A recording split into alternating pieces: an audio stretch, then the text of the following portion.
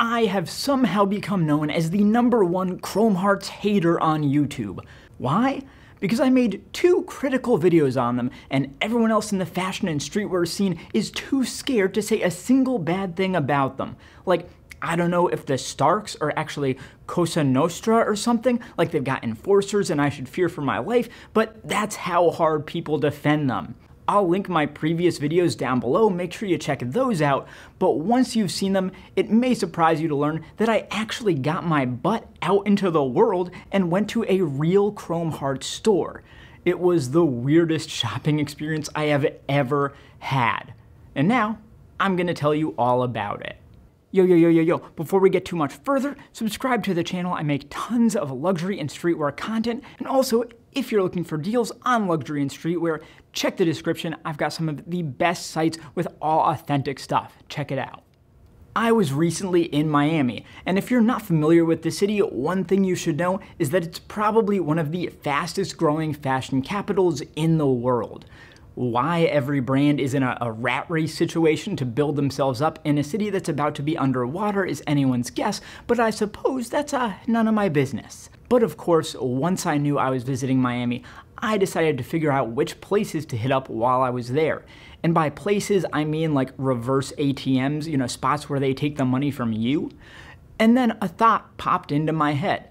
There's actually a Chrome Hearts store in Miami. And there aren't that many Chrome Hearts stores in the world even, so I figured this would be my chance to figure out what all the hubbub is about. I'm not really a fan of Chrome Hearts, but maybe that's just the stuff you see on the interwebs. Maybe their shops are actually lit.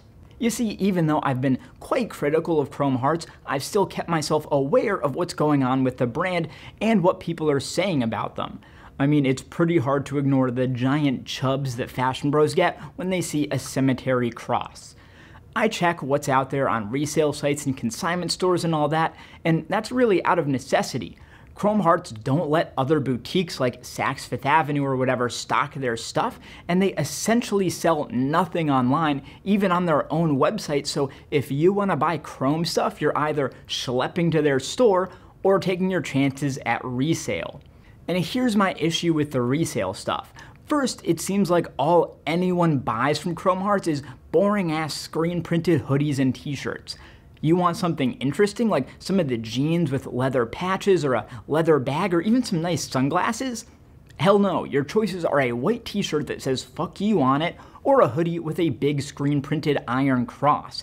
And if you buy the latter, everybody's probably just gonna think you're wearing an independent hoodie anyway, so maybe just save your $600 on that one, homie. The other issue I have is legit checking. Chrome Hearts stuff is really, really simple. As long as a faker can replicate their tags pretty well, they could be rolling in it, printing rep after rep after rep, and I've got a feeling they make a lot of sales before someone finally catches on and shuts them down. But here's the thing. There's literally zero incentive for brands to make it easier to legit check their clothes.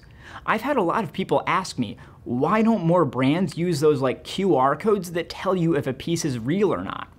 Well, it's because it would incentivize people to buy those clothes used, because then they could be sure the piece is real. But if there's no way to tell real versus fake at resale, then the only thing you can do to be 100% sure is to go into that brand store and buy it brand new. And that's exactly what these brands want. Of course, it's more money for them. And it worked, because there I was in Miami heading to the Chrome Hearts store. It was blazing hot, because of course it's goddamn Miami. I was on the same block as the store, and I get out front and there is no door to enter, just a giant closed gate. But I could see the store was open. There were people inside, there were Lambos out front, probably like a Saudi prince client or something. So I look in and I see a security guard there. So I wave him over and I ask yo, where's the door? And he says, do you have an appointment? And let me tell you, I have never felt more poor in my life, because I had to say, no, I don't. And I just walked away with my tail between my legs. Never in my life have I felt uncomfortable or unable to go into a brand store, but here I was getting turned away. How was I supposed to know you need to make an appointment? Nobody does that. So that was attempt 1, and I felt like an idiot. Of course, they don't let you make same-day appointments, so I had to go on their site and set one like a couple days out. Luckily, their store is right in the middle of like 500 other luxury stores, so my visit to that neighborhood wasn't totally wasted. Rick Owens was more than happy to let me into his store right down the road. So, the day finally comes and it's time for my appointment. I grab an Uber back down there once again, and this time I know the drill. I'm like a pro, so I wave security over and tell them I've got an appointment. They unlock their big ornate black gate and then they lock it behind me. That's right, they literally lock you inside the store.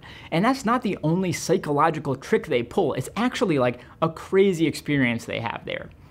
I'm not sure how many luxury stores y'all go to, but that is not the norm. If you go to like a Balenciaga or Gucci store, yeah, they have like security guards or doormen or whatever you want to call them, but they don't lock you in or anything. And they also don't have someone follow you around literally the entire time you're in the store, but guess what? Chrome Hearts does. Yeah, when you walk in, you don't get to start browsing. They make you sit in a little waiting room.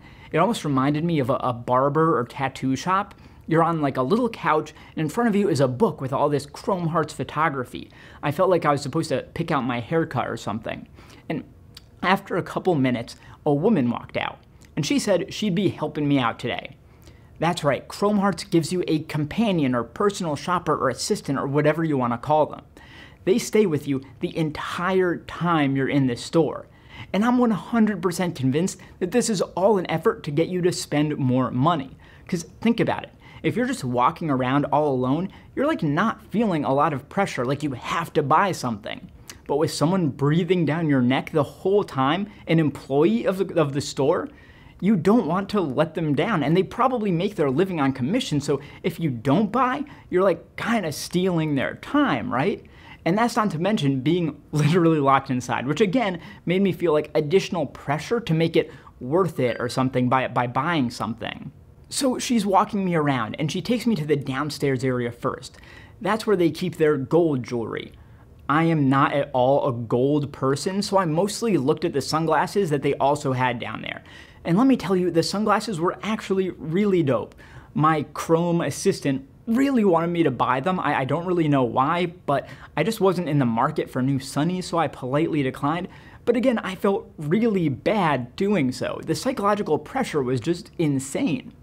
One other thing they had downstairs were these like puffy work jacket type things, like Carhartt type jackets. They had no leather, no embellishments. They were really just boring as hell. And they were like $4,500, of course. And that's gonna become like a bit of a theme here. It was pretty obvious that I wasn't interested in the stuff on the first floor, so that's when she finally asked me what I was actually looking for. And I said, I'm really just hoping to find like a silver ring. Now, why is that? Didn't I say I'm not a Chrome Hearts fan? Well, yeah, but that's why I went to the store. I wanted to see if there's more to it that I was missing. And in the time since my last video on the brand, I have carved out a slice of appreciation for them when it comes to jewelry, especially their silver work. A little while back, I picked up this guy right here. It's a silver ring in the shape of a nail that's been curved around. I love this style. It's very rock and roll goth, which they do very well, and ornate at the head of the nail. So I figured since I was able to fall in love with this, maybe I can really turn into a Chrome Hearts fan. So she brings me up to the silver jewelry area, and let me tell you, it did not disappoint. They had every iconic Chrome Hearts style you could think of, from the classics to newer ones like the Rolling Stones lips, all that good stuff. And this is where I actually felt like I was in my element. For once, I actually wanted to buy, so the pressure wasn't a factor anymore because no pressure was needed. I will say here, my experience was good in this area. My assistant was happy to let me try on a million different rings in different sizes, and I wasn't getting any impression that she thought I was like too poor to be there or wasn't serious or whatever. I did pick out a ring, but I think I'll save that till the end. So at this point, she took me to one other area to look around, and there, my goal was to really try and discover if there was anything more to the brand that I'd missed. When I criticize Chrome Hearts, everyone always tells me that I'm like cherry picking, that I'm only pointing out the dumb, cheap stuff, and that they have stuff that's way better that I'm just ignoring. But judging by what I saw there, The core brand really is the dumb stuff. My assistant made a big show of pointing out all the t-shirts and hoodies and flat brim hats that were Miami exclusive. She made it very clear that that's the main thing people want when they come to the Miami shop. But they were all just boring as hell, the same hats and t-shirts and hoodies that you've seen on Grailed 1,000,001,000,001 times. I'm telling you, I wanted to see the jeans with insane intricate patches. I wanted to see the leather jackets with wild silver hardware. I wanted to see the handmade leather shoes with every detail just nailed perfectly, but I didn't. I saw a bunch of embroidered hats that look like what you'd see at the stands in any sporting event. I saw screen printed t-shirts that look like what you'd see on the rack in any tattoo shop waiting room. I saw Miami branded everything that looks like what you'd see in an airport gift shop. Sure, you can go on Instagram and see the crazy stuff they make, the artisan stuff, the intricate stuff, but that is just not the core of the brand. That's not what people are buying. People are buying the trash, and that's just a fact in my experience. Like, maybe they have a Chanel situation going on where they have the nutty cool stuff in like a back room, and they don't let you buy it until you've already proven that you're like a good customer or whatever. If that's the case, sure, I guess I can't fault them. It would be one more effective psychological trick to get people to spend more money. However, I have to admit when I'm being a hypocrite, because I do like some of the stuff they do. I actually like it so much that I spent a small fortune in that shop on this ring. Look at that, it's in like a suede bag, it's got that leather smell. What do we got in here? What do we got? Those are matches. That's not a ring, but they give you matches. That's pretty cool. So this ring I got, it is one of their classics, the Cemetery Cross. As I've come to expect, the silverwork is impeccable. The artisanship is on full display. I love this ring. I love a lot of the stuff that Chrome Hearts does with silver and leather, but that's not what they're selling primarily. So pointing to that as the core of the brand just isn't accurate in my opinion. So I told my assistant, look, I'm just gonna stick with the ring. She seemed fairly disappointed that I wasn't gonna spend more, but I just didn't see any value in anything else they had there. So I paid and I asked the security guard out front to unlock the gate and let me out. Yes, I really had to ask them to unlock the gate and let me out. Now, will I ever go back to another Chrome Hearts store? Honestly, probably not. They had a great selection of jewelry, but the stuff I liked could also certainly be found at resale for cheaper. And beyond that, it was t-shirts, hoodies, and hats. Again, all for double what I would pay on Grailed or somewhere like that. If you're a Chrome super fan, great. I understand the aesthetic, and I know some people really love it, but it's just not for me for the most part.